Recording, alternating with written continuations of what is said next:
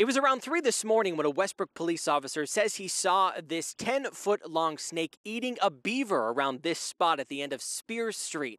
Now, the whole city is trying to find the snake, now known as Wessie. That police officer snapping this photo of a blurry figure, what's lurking here in and along the Presumpscot River. On a day like this, it's going to be tough because it's not sunny out.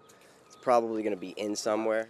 Snake lovers like Rob Boynton hope to find Wessie, or what others are now calling the Presumpscot python. I'd rather see it found alive than dead. From its first sighting last Thursday to today, experts say the snake could be a large native species or something else. But it could possibly be also something like a pet, like a boa constrictor or something like that.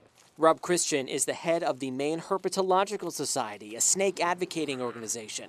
He says a snake of that size eating a beaver is not something you'd normally find here. I think that it might be someone's pet. I'm still not convinced. But if it is someone's pet, then it's just like one irresponsible person. From signs about Westbrook's Most Wanted to onlookers stopping by on lunch breaks. I think it's so cool. It's so interesting, and I've never seen anything that big before. Everyone wants a chance to see what lies beneath. It's kind of fun to have, like, just all the excitement of everybody looking for the snake, and it's kind of like the Loch Ness Monster.